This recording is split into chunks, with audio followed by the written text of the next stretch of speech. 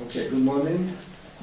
It is my pleasure and honor to welcome here Johann Marx, the ambassador of South Africa.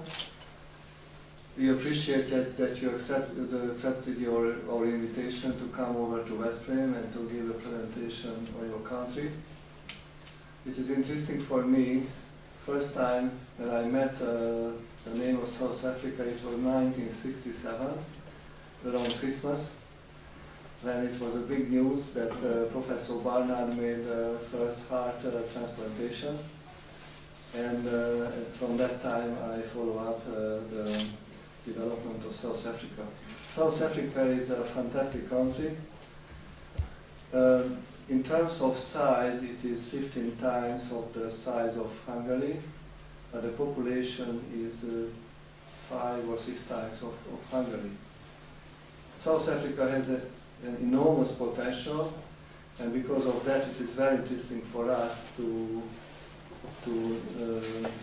know this country and to explore it in the future, in future cooperations, how can we go ahead with the scientific and student exchange programs and other things.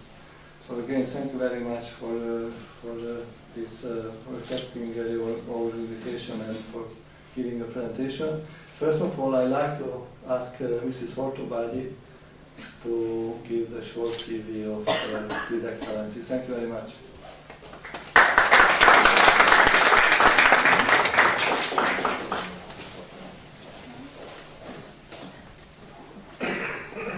Your Excellency. His Excellency Ambassador Johann Marx was born in Johannesburg in South Africa. As far as his academic qualifications are concerned, Mr. Ambassador holds Bachelor of Administration in Political Sciences, Economics, International and Public Relations. Qualification obtained for non-degree purposes are completed UN peacekeeping course in Vienna, Austria.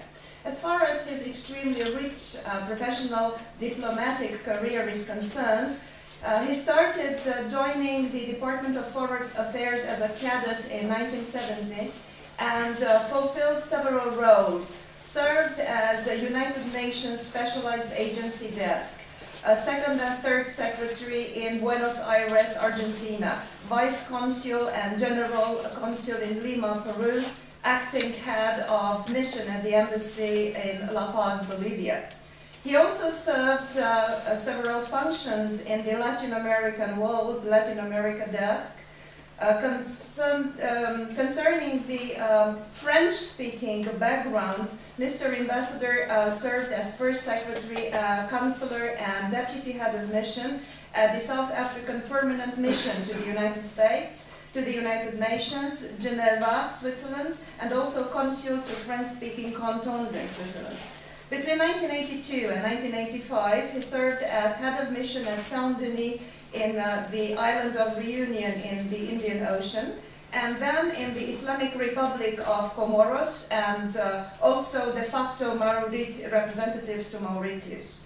To conclude, he also served as Head of Missions in Marseille, France, as Minister Plenipotentiary and Head of Mission of the South African Embassy in Paris, France.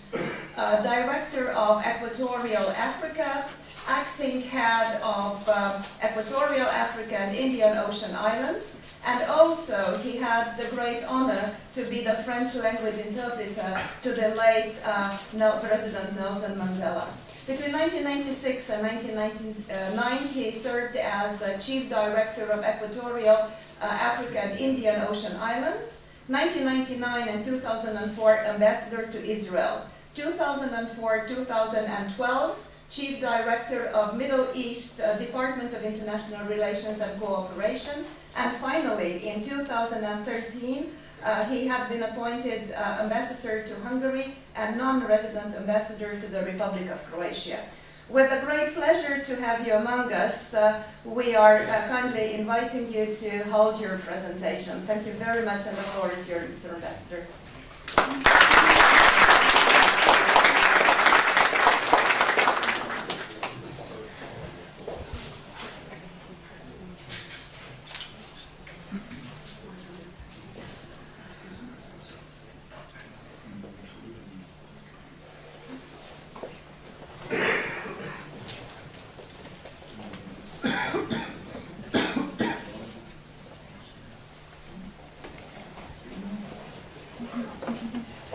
Chancellor and your colleagues at the University of Pannonia, dear students, it's a great honor and pleasure for me to be invited here today to address you all.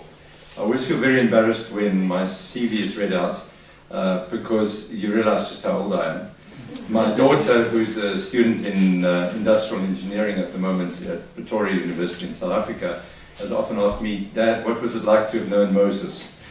So it's not often nice to hear this kind of comment.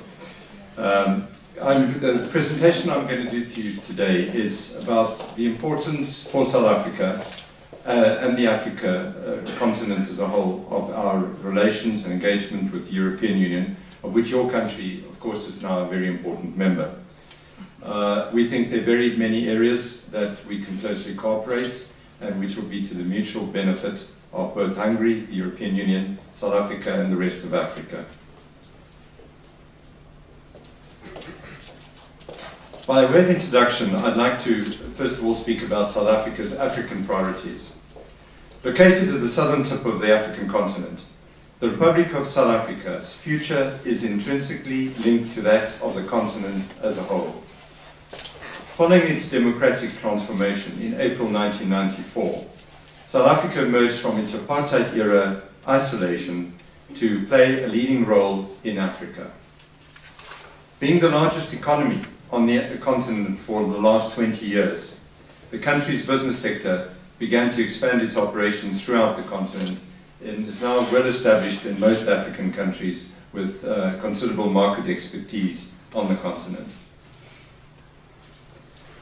While at the same time, South Africa's negotiated peaceful or relatively peaceful transformation process and leadership of its first democratic president, struggle icon Mr. Nelson Mandela, provided moral authority in Africa.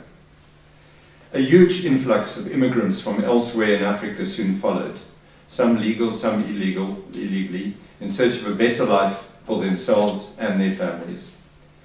This led to the realization in South Africa that collective economic advancement on the continent was essential for the country's continued economic development.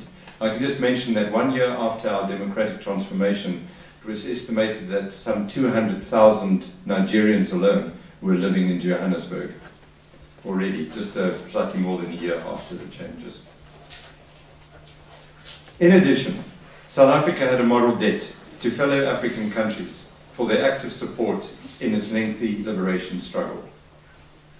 Aside from being part of an existing customs union, which is one of the oldest, we're told, in the world, dating back to 1910, with some of its immediate neighbors, South Africa joined Regional Economic Organization SADC, which is the abbreviation for the Southern African Development Community, and which consists of 15 countries in Southern Africa and the Indian Ocean Islands. At the same time, it also became a member of the Organization for African Union, later transformed into the African Union. The importance which South Africa attached to the role of the African Union in advancing the interests of the continent was demonstrated by our commitment to the organization. During the last elections for the position of AU Commission Chairperson, South Africa put forward the candidacy of one of our leading politicians. The candidate, former Foreign Affairs Minister Lamini Zuma, who's also been Minister of Health and Minister of the Interior, was elected to that position. And in that capacity, she attended last year the Budapest Africa Forum that was organized by the Hungarian government here. As from 1994, the South African government realized that Africa's economic development required peace and stability on the continent. This was emphasized by the terrible Rwandan genocide, which occurred at the same time as South Africa's first democratic elections. I just want to add here, at the time of the genocide, Rwanda was one of the countries for which I was responsible in the foreign ministry. And I had phone calls from our media at the time, what is South Africa doing about the situation in Rwanda? And I said, we've just had our first democratic elections, our new cabinet has just been appointed, they're still trying to sort out their offices, their desks. Unfortunately, at this point in time, it's very hard for South Africa to concentrate on anything outside its own transition. But of course, everybody in the country felt greatly affected by what had happened in Rwanda. The government therefore committed itself to participate in peacekeeping operations on the continent and the promotion of democracy.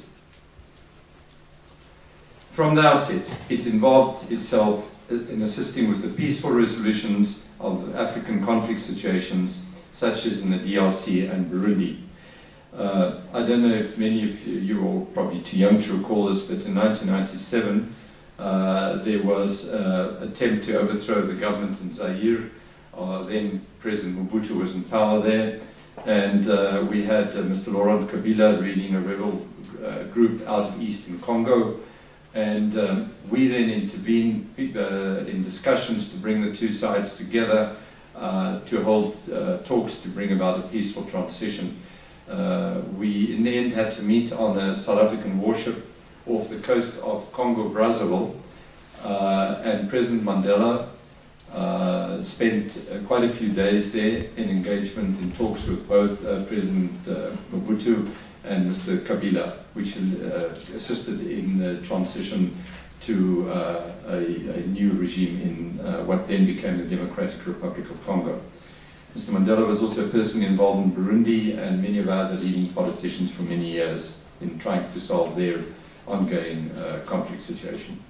More recently, the South African government also played an active role in this regard in countries such as Madagascar and South Sudan.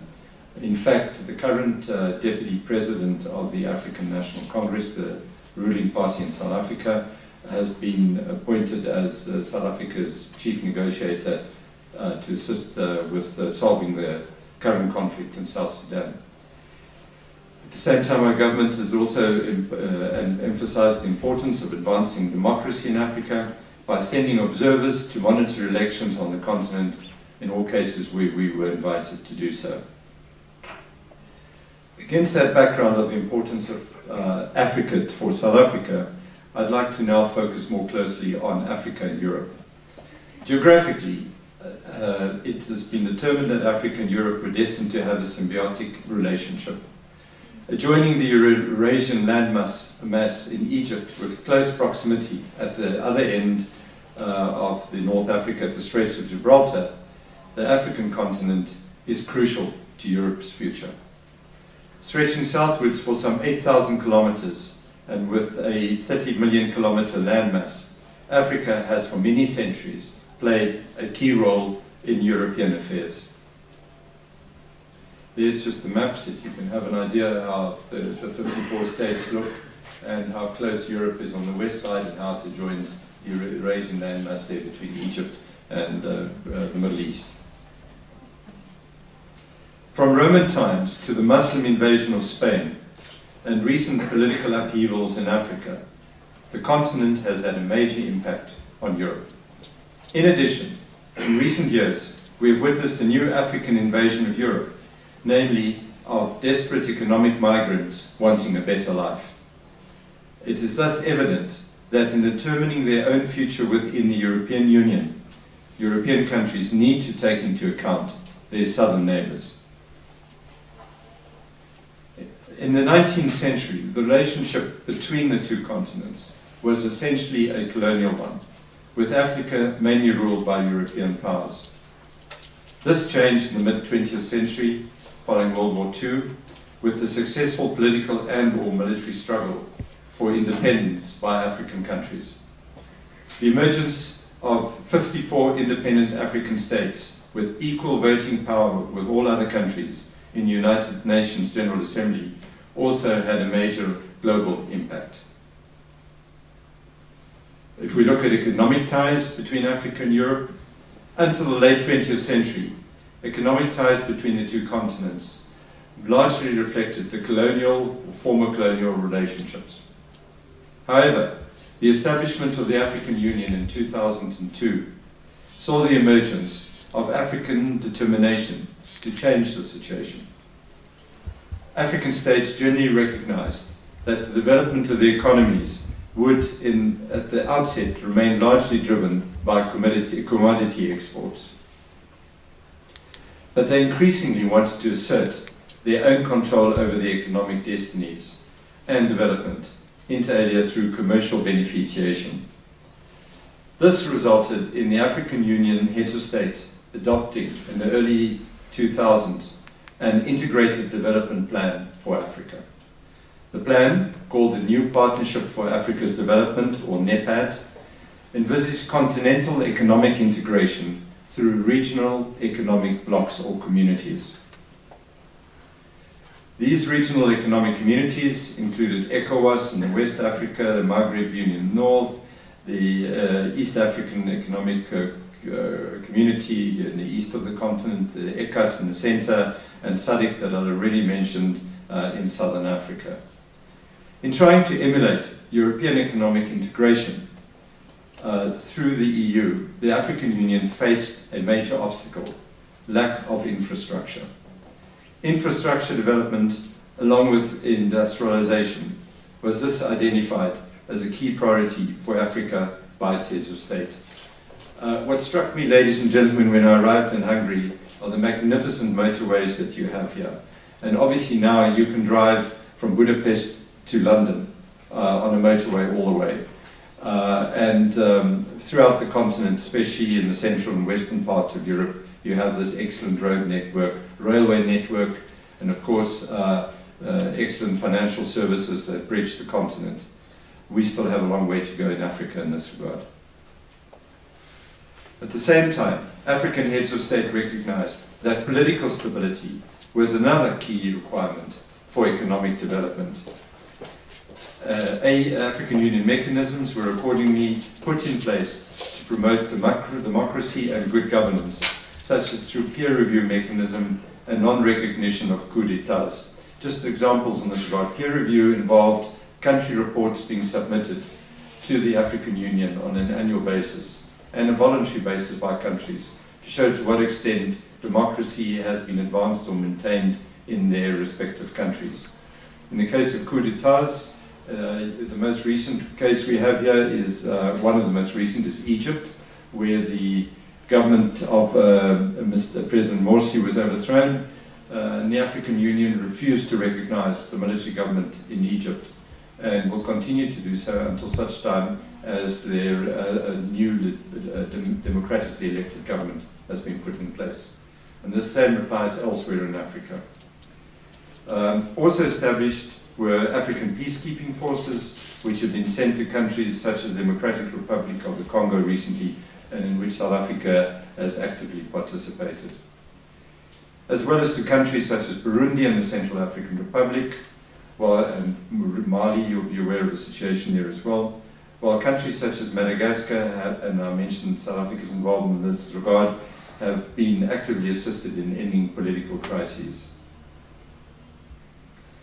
If we look at African economic progress, since the year 2000, Africa has demonstrated impressive sustained economic growth with an average growth rate of 5.6% in the 6-year period between 2002 to 2008.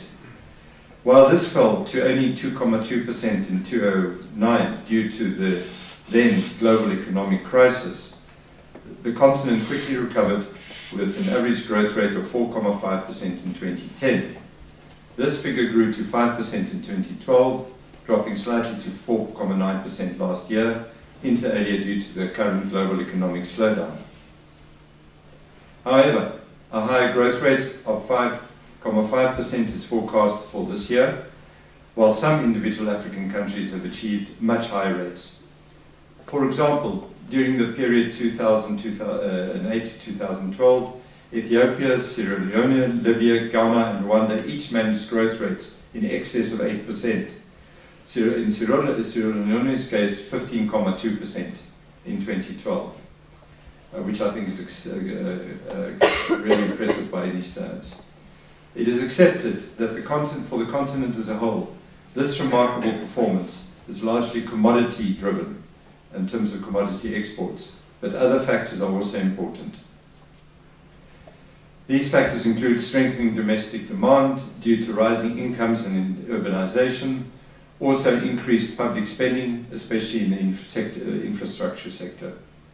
Other key factors include bumper harvests in some regions, as well as increasing trade and investment ties with other emerging economies. However, many challenges remain, notably relating to economic diversification, job creation and social development, including education. Another challenge remains increasing inter-African trade, which such trade still only accounting for some 11% of total African trade. Looking at the continent's external trade, China, the European Union and the United States take more than 60% of Africa's exports at present and provide over 50% of its imports. The following three graphs provide a demonstration of this situation. Look at this one, the increase in trade between 2000 and 2009, the United States 122%, EU 126%, and India more than 506%. And here you look at Africa's export structure by partner, and you will notice that the European Union remains the largest export destination for products, African products, followed now by China, which has overtaken the United States there. And the same applies in the case of African imports from the European Union. This is just a graph showing the growth in Africa's trade between 1980 and 2012. So you'll see it's increased phenomenally in this period. If we look at Africa's principal exports, oil accounts for 85% of exports, although the number of oil-producing countries is relatively limited, mainly countries like Nigeria, Equatorial Guinea, Gabon and Angola are oil exporting countries. Motor vehicles, lots are exported from South Africa. We have an agreement with the United States, so in fact the African continent has, it's called the African Growth and Opportunity Act, whereby the United States agrees to duty-free imports from African countries that are recognized by the United States as true democracies.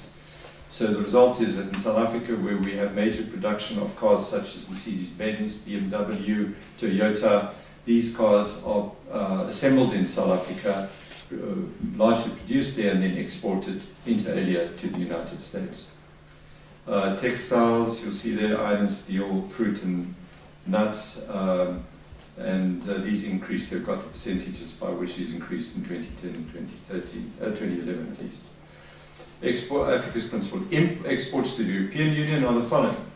Fuels and mineral products, I won't read it out, you can see it on the screen, manufactured good, agricultural products, while the continent's main imports from the EU are machinery and transport equipment, fuels, agricultural products, chemicals, and non-electrical machinery. It's just a trade with the EU countries, as you'll see where it is.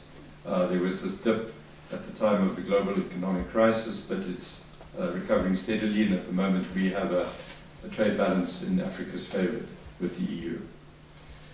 If we look at Africa's economic future, against this background, it is evident that the key issues for Africa's continued economic development are the following. Infrastructure development, increased modern road and rail networks, as I've said, in individual countries and between them. Also, increased electrification, such as the Grand Inga hydroelectric project that's envisaged in the DRC, which, when it does materialize, is expected to generate the equivalent of 20 nuclear power stations. This is due to the fact that the water of the Congo River, which is the largest, or after the Nile, the largest river in Africa, flows, at the moment all the water flows straight into the ocean, it's wasted. And at the mouth of the river, it's envisaged that this project will be constructed. Then also we need more export diversification inter alia through commodity beneficiation and industrialization. To achieve these goals, what is required is obviously increased foreign direct investment with accompanying skills transfers. It is especially in the latter area where Hungary as an EU member can play a key role, as I've already mentioned to the Rector in our conversations. Given Hungary's internationally acknowledged academic and scientific excellence, Hungarian investment in African education is seen by us as very important. If the prevailing economic situation in Hungary does not allow for large-scale investment in Africa, skills transfers can be done otherwise. For example, joint ventures between Hungarian and African companies or with other European Union companies involved in Africa. In a wider context, Hungary's current granting of scholarships to many African countries is directly assisting the continent's development. Benefits for Hungary in Africa. The scholarship program is creating a lot of goodwill for Hungary in Africa and with important future benefits. Providing African scholarships help develop the continent's leadership of the future, which will create lasting friendships for Hungary. The rector mentioned to me this morning that there were students from Vietnam in the 1970s, Professor, I think you mentioned, who studied here in Hungarian or at your university and which are today in leadership positions in Vietnam. And can this really increase ties between Hungary and Vietnam considerably. The same applies in Africa, in our view. We have also already seen in the past this result with Hungarian scholarships provided to South African exiles in the apartheid era, cementing Hungarian-South African ties. In conclusion, I wish to state, ladies and gentlemen, that our continent, Africa, is rising and it is therefore very much in the European Union and Hungarian interest to be actively involved in Africa's economic development. As happened in Asia, increasing standards of living in Africa will create enormous markets for the European Union, including Hungarian exports. This is assured, given Africa's current 1 billion population and US $3 trillion gross domestic product. Conversely, failure to accelerate Africa's economic development could have negative consequences for EU member states. As was seen at the outset, Africa's geographic proximity to Europe has already resulted in an increasing number of African migrants seeking a better life in Europe. Many of them crossing, as you know from TV or news programs, on small little boats in the Mediterranean, many unfortunately dying on the way, and then arriving on the European continent looking for jobs and a better life. It must thus be expected that these numbers would only increase the development gap between Africa and the European Union, if the development gap between Africa and the European Union and Europe continues to increase. Thank you very much for your attention. Köszönöm szépen.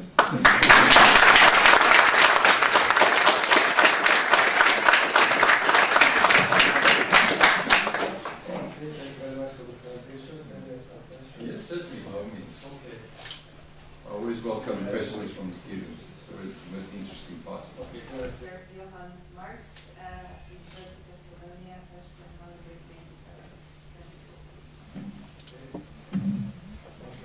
Professor, thank you very much.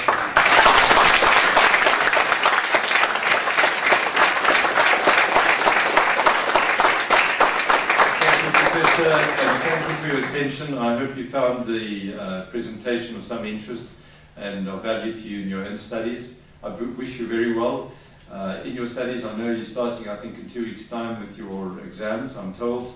But at the same time, I'm very envious of you to be at student age this time of life and to enjoy it. I know most students, including my daughter, says, no, we have to work too hard. I said, wait for when you leave university and you start a professional career. So very good luck in your studies, and I look forward to having the opportunity of talking to you again. Thank you very much.